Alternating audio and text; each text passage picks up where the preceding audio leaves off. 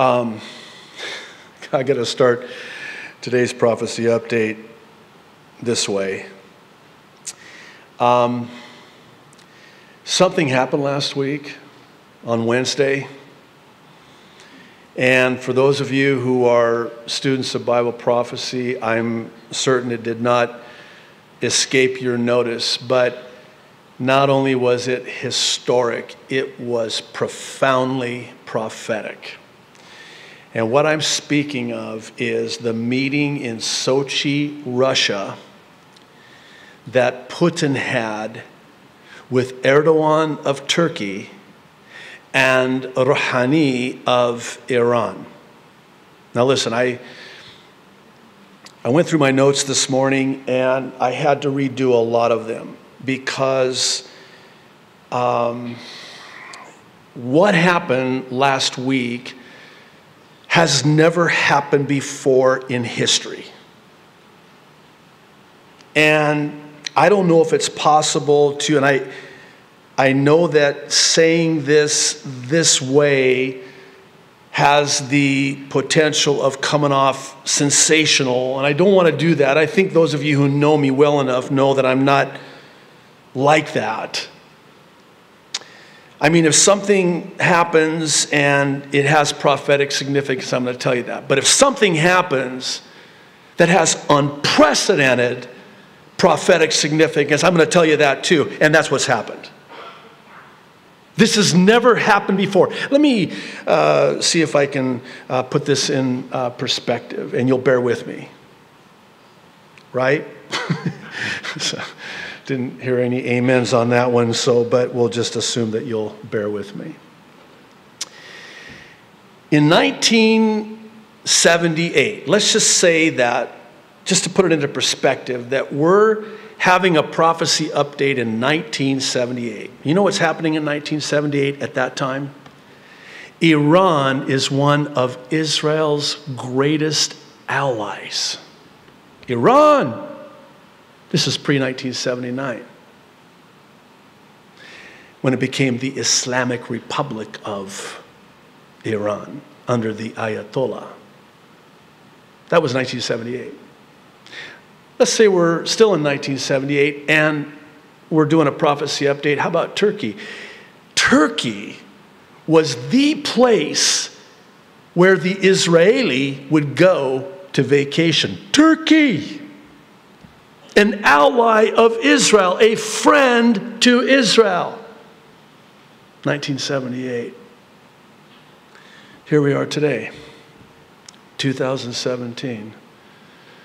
Russia, Iran, and Turkey. I'll call them the Big Three.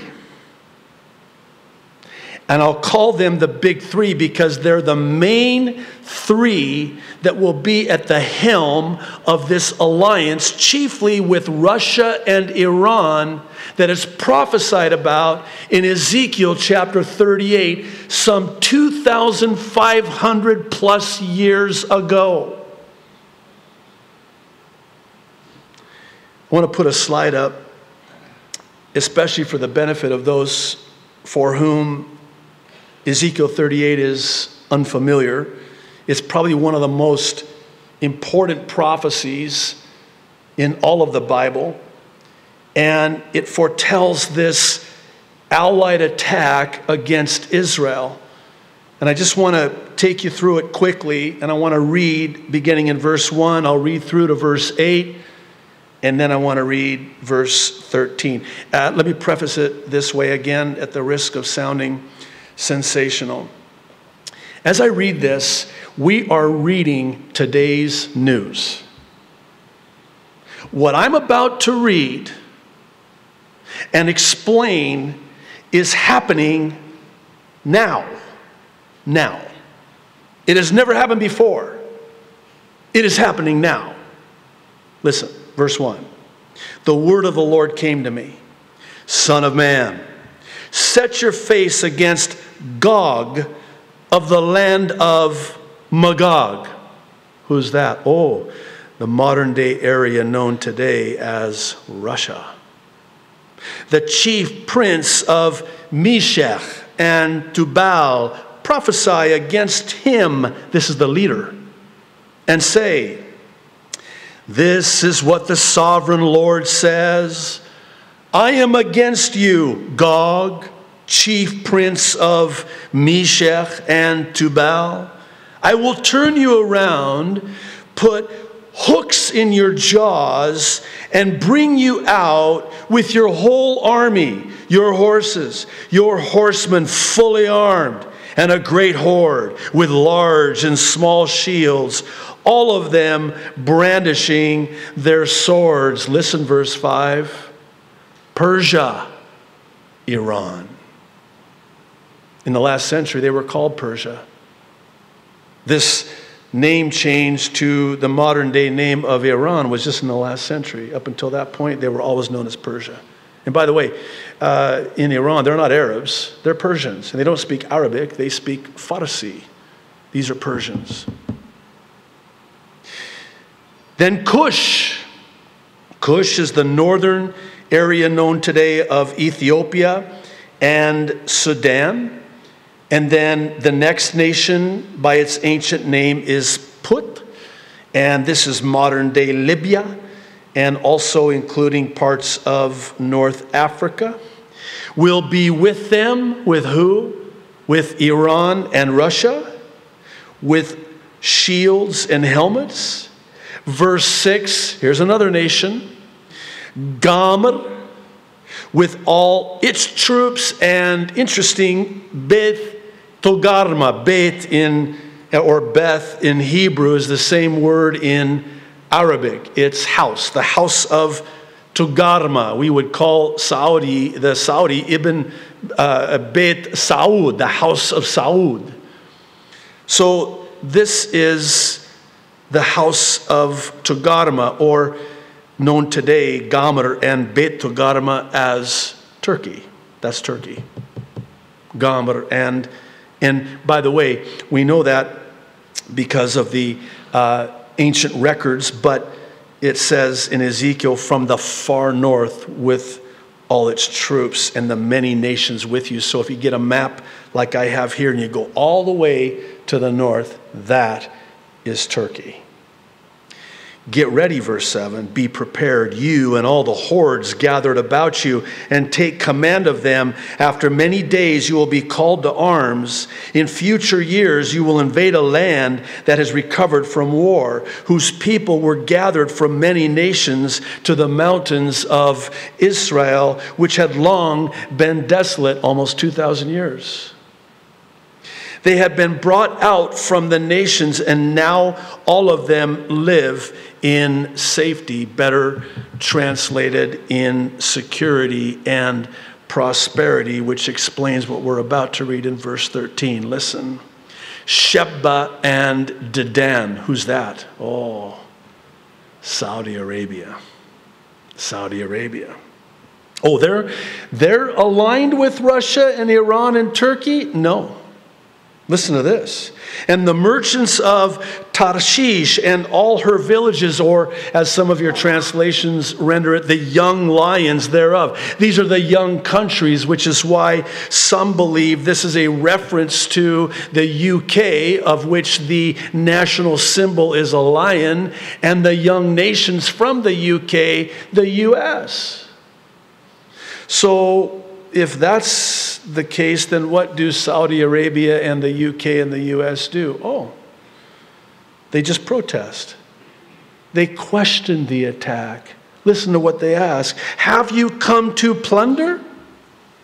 Have you gathered your hordes to loot, to carry off silver and gold, to take away livestock and goods, and to seize much plunder? Or, as another translation renders it, to take a spoil? This presupposes that there's a spoil to take in Israel. Oh, is there? You know there is. You remember, it wasn't that long ago that they found natural gas and oil that makes the oil and natural gas in Saudi Arabia and even Russia look like child's play. Oh, you're exaggerating. Not really. There is so much oil and natural gas that Israel has now, not to mention the technology, the prosperity. Israel is dwelling securely and is prospering like no other nation on earth today. And the spoil is there for the taking. And make no mistake about it, this is exactly what is happening. And this is exactly what this is about. What we witnessed this last week with Russia, Iran, and Turkey is now, I believe, the aligning of every nation to a nation exactly as was recorded in this prophecy in Ezekiel. I want to very quickly have you consider the following breaking news reports out of Israel. And I want you to, as I quote from them, know that they were just from the last few days, just the last few days. Let's start with this Ynet news report on Wednesday. They refer to this meeting as Putin's victory summit. This meeting with Erdogan and Rouhani. Putin, in discussing what he calls Syria's post-war prospects, was quoted as saying, "We've reached a new phase." Now, of course, he's declaring victory over the Islamic State, which I think the jury is still out. There does seem to be a vacuum now that is created, certainly in Syria as well as Iraq. But here's what's interesting. The Syrian president, Bashar al-Assad, paid a visit to the Sochi resort there in Russia where the leaders were meeting. And according to Ynet, Putin told Rouhani and Erdogan that, quote, Syria's collapse was prevented thanks to the country's trilateral efforts. Syria's collapse? Yeah.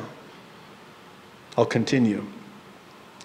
President Rouhani replied that the time was right for a political settlement of the conflict and that he was pleased that Russia, Turkey, and Iran were collaborating so closely on the issue of, get this, Syrian peace. Syrian peace? But nevertheless emphasized that foreign intervention in Syria must cease. Wait, who's he talking about? Oh, you know who he's talking about. The United States of America. The great Satan, remember? Any foreign military presence in the country is only legitimate if it enters at the behest of the Syrian government. Well, that's not going to happen. The Kremlin added, Putin also intends to speak with other leaders about the Syrian conflict. These have already included, listen, just this last week, Prime Minister Benjamin Netanyahu, with whom he spoke on Tuesday for half an hour, U.S. President Donald Trump, with whom he spoke for an hour on Tuesday, and, Saudi King Salman bin Abdulaziz Al Saud. You know who that is? That's the father of bin Salman, Mohammed bin Salman, who we talked about at length last week.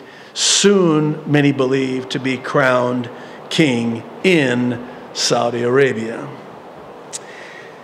Several interesting details stand out here, and I want to take just a moment and point them out before we go any further.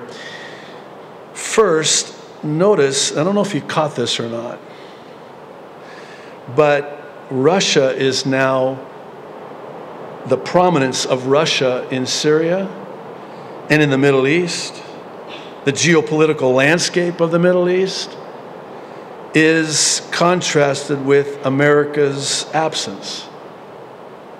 It wasn't that long ago that nobody did anything in the Middle East unless America signed off on it first. Not anymore. Thanks to the previous administration, dare I say, The United States of America has become inconsequential in the Middle East, and one Barack Hussein Obama basically signed over the title deed of the Middle East, specifically in Syria, to Russia. Russia. Please don't be ignorant. I'm not saying you are. That's what the Apostle Paul said in many of his epistles. Don't be ignorant. Please. Another detail I want you to notice. There's this conspicuous alignment of sorts between, who knew, Saudi Arabia and the U.S. and Israel? Yeah. Wait, isn't that exactly what we just read in verse 13 of Ezekiel 38? Keep in mind, Saudi Arabia are Sunni Muslims, and in Iran they are Shiite Muslims. And please know that in Saudi Arabia you have Mecca and Medina, and that's a problem for Iran. And so now you have Saudi Arabia at odds with Iran for that reason, and with Russia for another reason. I don't want to get ahead of myself here. One more detail. The only reason Syria is not a ruinous heap yet, according to Isaiah 17, is because Russia, Iran, and I'll add Turkey, still need Syria as a means to an end. What is that end? And why are they in Syria?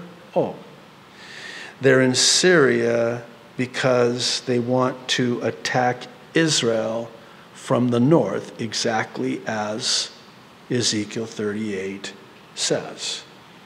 And to me, the question isn't so much that of why they're in Syria. I mean, that they're in Syria. They are in Syria. The question is why. And here's why. Iran, via Russia, has military installations in Syria within about 30 to 35 miles of Israeli territory in the Golan. For those of you who go to Israel with us, we go to the Golan, you can actually see Damascus. Sometimes you can hear it if there's warfare going on from the Golan. I remember one time our tour guide told us, and he wasn't exaggerating, he said, we know what newspaper Bashar al-Assad is reading in Damascus from Israel. They know everything that's going on. It's that close. It's that close. Okay, so Iran is there now establishing these military installations. Why? And what's in it for Iran? And what's in it for Russia? Well, I believe that Russia and Iran are keeping Syria propped up for different reasons. For Russia, it's economic, and for Iran, it's prophetic. Let me start with Iran and this breaking Israel news report in which they ask this question. Is Iran trying to bring Islamic end of days in Syria? Answer is yes, by the way. Spoiler alert, but let me just quote the article. Iran is establishing bases in Syria, but according to some sources, their preparations to engage Israel are motivated far more by messianic aspirations than military or political ones. The escalation of Iranian military efforts in Syria are religiously motivated, Ryan Mauro, a political analyst for the Clarion Project, explained. To the Iranian regime, this is the fulfillment of prophecy, not Bible prophecy, Islamic prophecy. Islam's tradition holds that Mahdi is the redeemer of Islam. Listen to this. The arrival of Mahdi, this is the Muslim Messiah, if I can say it that way, they believe will coincide with the arrival of the Christian Messiah, who will be the Mahdi's assistant in fighting the Masih ad-Dajjal. That's Arabic for the Antichrist or the false Messiah. So Jesus is, according to Islamic eschatology or prophecy, Jesus is going to come to assist this Mahdi to bring about the fulfillment of Islamic prophecy. Are you still with me here on this? It gets worse, so I just want to make sure you're okay before I read on. The Mahdi will reappear along with Jesus, who will declare himself a Muslim. Okay, all right. And, listen to this, and kill Christians who refuse to convert. Shia Islam holds that the end of days will be a bloody battle, and this is interesting, killing off 2/3 of the world population. That's in Revelation, by the way. And leaving the rest to convert to Islam. In a speech in front of the UN General Assembly in 2008, in fact, I remember the prophecy update that year, former Iranian President Mahmoud Ahmadinejad left the gathered politicians aghast as he explicitly begged Allah to hasten the return of the Mahdi. Iran believes they will lead the battle against Sunni adversaries, continue down into Israel, and eventually take over Jerusalem. Oh, that explains a lot, doesn't it? He believes that the recent destabilization in Saudi Arabia is a direct result of Iran's apocalyptic agenda. I'm telling you, please, please, please. If this is not Ezekiel 38, I don't know what is. I don't know how else to say it. I don't want to scream and yell. You know I can. I'm telling you, if this is not Ezekiel 38, I don't know what is. That's why Iran is there. That's why Iran needs Syria there. How about Russia? Let's talk about Russia in this Russia Times article from Friday with the headline, Putin crowned world's energy czar, with Saudis bowing to reality. Let me quote quickly the Times. Russian President Vladimir Putin has become the most influential player in the Organization for Petroleum Exporting Countries, also known as OPEC. The Russian leader is currently calling all the shots. One senior OPEC official told Bloomberg on condition of anonymity. Russia, which is not even a member of the group, has reportedly stolen Saudi power, which for many years was overwhelming when Riyadh could move crude prices with just a few words. Putin is now the world's energy czar, said Halima Croft, an analyst who directs global commodity strategy at New York-based RBC Capital Markets, as quoted by the media. The energy czar? Oh, wait a minute. So is that what Ezekiel is talking about the spoil? One has suggested all you have to do is take the SP off of spoil and you have oil. That's what Russia wants. That's why Russia is in Syria. And that's why Russia and Iran, together with Turkey et al., are all at the ready to attack Israel. For Iran, it's the fulfillment of Islamic prophecy, as satanic as it is, by the way, and blasphemous as it is. And for Russia, it's all about the money. It's all about the spoil. It's all about the oil and the natural gas. Well, I believe that it's just a matter of time before the Russian-Iranian-led alliance of nations makes their fatal move. And I say fatal, not for Israel, but for them. You want to know why? Ezekiel 38 goes on to declare that God's hot anger will be aroused, so much so that God will pour down torrents of rain, hailstones, and burning sulfur on them, that they will know that he is God. That's how it ends for them. Not for Israel. Not for Israel. It has to do with what the Bible calls an everlasting covenant. You know what everlasting means? I'm going to quit hitting the mic now, but it means it lasts forever. He has a covenant with Israel.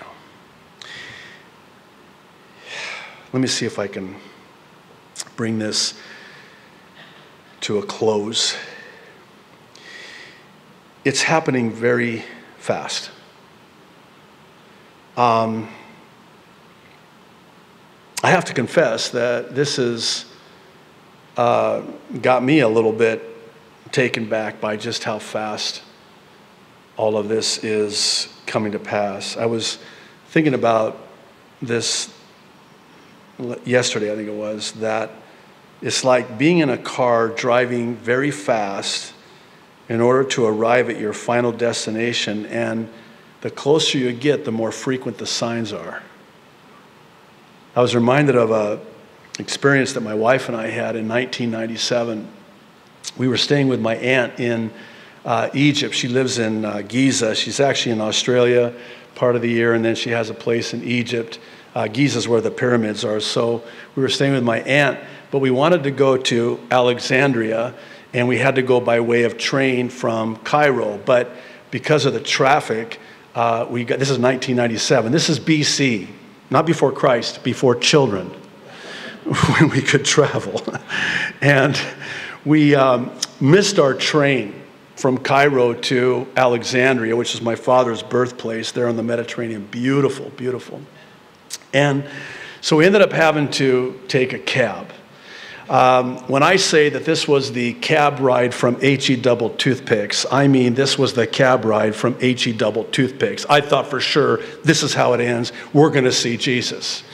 So we're driving. It's about depending on how fast you drive, it's a couple hours. Well, apparently this cab driver wanted to get there in world record setting time. So he's driving very fast and no AC, and it is so hot, and we've got the windows down, and my wife's in the back seat, and she's got her sunglasses on. It's kind of funny because when we finally arrived, she took her sunglasses off, and she had raccoon eyes because it was all dirt from, anyway, so it was so frightening. At one point, I told in my native tongue of Arabic, my fellow Arab cab driver, who wouldn't see Jesus but I basically told him in Arabic, if you don't slow down, I will not pay you 1 penny when we arrive in Alexandria. And you can let us out here if you want. I was hoping you wouldn't, because yikes. So he slowed down, but not very much and not for very long. Well, what happened was I began to take notice of the signs to see just how close we were to arriving at our destination in Alexandria. And I have to tell you that the closer we got, the more frequent those signs became. And how encouraging were those signs, especially one of the last ones that said you're only a couple of kilometers from Alexandria. I'm like, oh, Jesus, thank you. Hallelujah, I'm going to make it, I'm going to make it. But the closer we got, the more frequent the signs. And that's how I see what's happening today. The closer we get, the more frequent and welcoming, I might add, those signs become. I think about what Jesus said. It's recorded in Matthew. Talk about the harsh words in our study in Galatians. The harshest words from the Savior's mouth were for the legalists and the hypocrites and the Pharisees and the Sadducees, and such is the case here in Matthew 16, verses 1 through 3. The Pharisees and the Sadducees came and they wanted to test Jesus, and they asked him to show them a sign from heaven. This was Jesus' answer. When it is evening, you say, it will be fair weather, for the sky is red. And in the morning, it will be stormy today, for the sky is red and threatening. You know how to interpret the appearance of the sky, but you cannot interpret the signs of the times. Wow. You know, my hope, with any and every prophecy update that we have, it's always my hope that it in some way is a help to you. But particularly for today, I hope that in some way today's update has been some help in better interpreting the signs of the times. The signs for Ezekiel 38 are there. And they're coming more frequently as we get closer. And interesting with those signs, when we were there, as we got closer to Alexandria, the signs became more detailed. The signs became more detailed with more information. And I see Bible prophecy that way. We are seeing with specificity the details of these prophecies in these signs that I hope we're interpreting. Here's the bottom line. It's what Jesus said in Luke 21:28, and the key word in what he said is beginning. He says this, when you see these things begin to come to pass, then look up and lift up your heads, for your redemption draws nigh. We're seeing Ezekiel 38 begin to come to pass. And Jesus said, when you see that sign, interpret those signs that are beginning to come to pass, and look up and lift up your heads, for your redemption draws nigh. Now, I would be disingenuous if I didn't close by telling you that that only applies to you if you're born again of the Spirit of God. Jesus said, a man, a woman must be born again to enter the kingdom of heaven. I'm almost done if you'll just be patient with me, and I know you're patient with me, and I appreciate it. But this is so important, please. I just need your attention for a couple more minutes. You must be born again. If you have never been born again of the Spirit of God, your redemption doesn't draw nigh. Judgment draws nigh, and unspeakable horror and terror during the 7-year tribulation is what draws nigh. For those of us who are born again of the Spirit, what draws nigh is our redemption, the rapture of the church when Jesus comes and takes us out before the 7-year tribulation. So maybe the question for you today is, how do I become born again? Well, I want to share with you how, and I want to start by way of the good news of salvation in Jesus Christ, using what's known as the ABCs of salvation.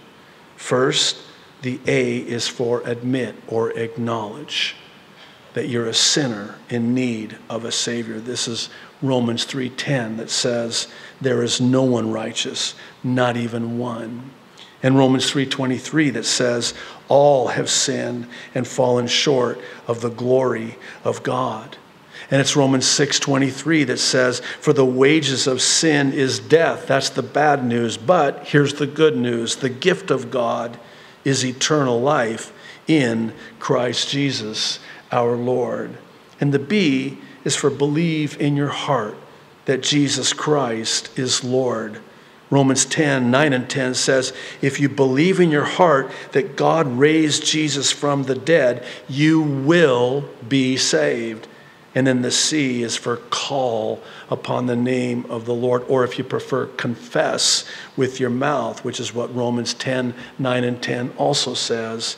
that if you confess with your mouth Jesus is Lord and believe in your heart that God raised him from the dead, you will be saved. And here's why. For it is with your heart that you believe and are justified, and it is with your mouth that you confess and are saved. And here's all you have to do. Call, Romans 10:13, upon the name of the Lord. All who call upon the name of the Lord will be saved. And here's what happens when you do. When you call upon the name of the Lord, he then gives you the Holy Spirit, who now indwells you and seals you. The Holy Spirit seals you. You are now saved.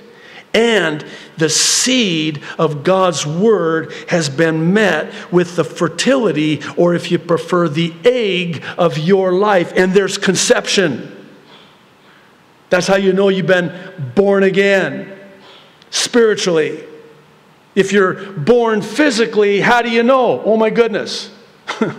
There's conception.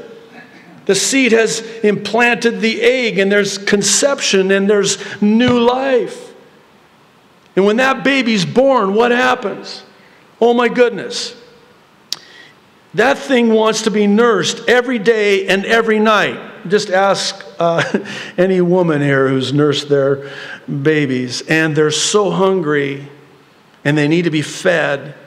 And that's how you know you're born again, that there's been conception, because now you crave the milk of God's word. And then as you begin to grow, you go from crawling to walking.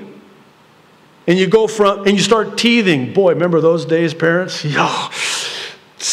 When your kids were teething, they're growing their teeth. And then now all of a sudden they don't need the milk anymore. Now they're ready for solids. And as we grow spiritually, we begin to eat the meat of God's word.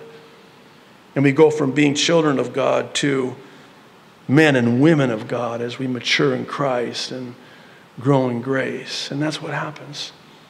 And that's how it is to be born again. Why don't you stand and we'll pray, and I'll just simply ask for anyone here today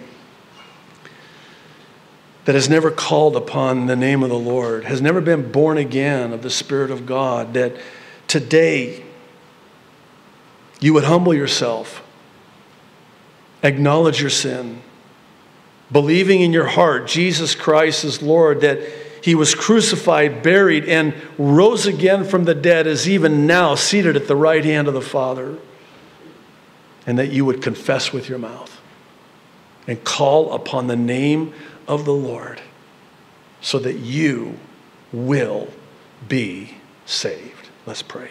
Father in heaven, I thank you for the free gift of eternal life. Free to us, it cost you everything, your very life.